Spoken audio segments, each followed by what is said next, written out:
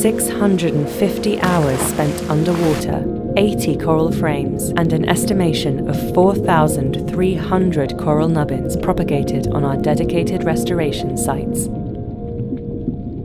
One of the many reasons of pursuing this mission was to allow various species of fish and mollusks to thrive in a healthy environment.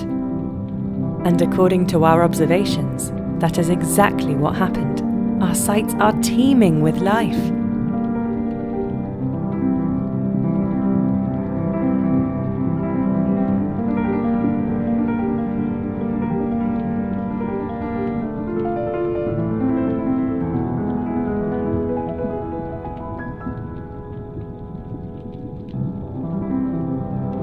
From a lurking ball of coral catfish and schools of mullet to a timid pufferfish.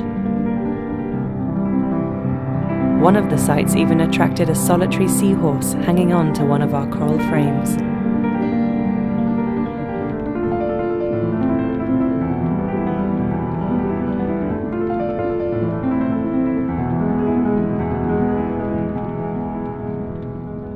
This thriving marine environment and nursing space also meant that commercially exploited fish could have their spillover to fishing zones, which could benefit the local fisherman community.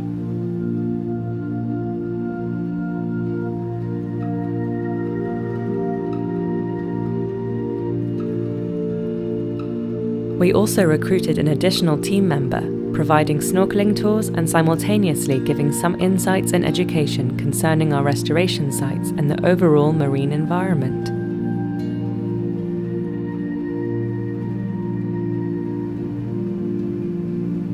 So far, so good.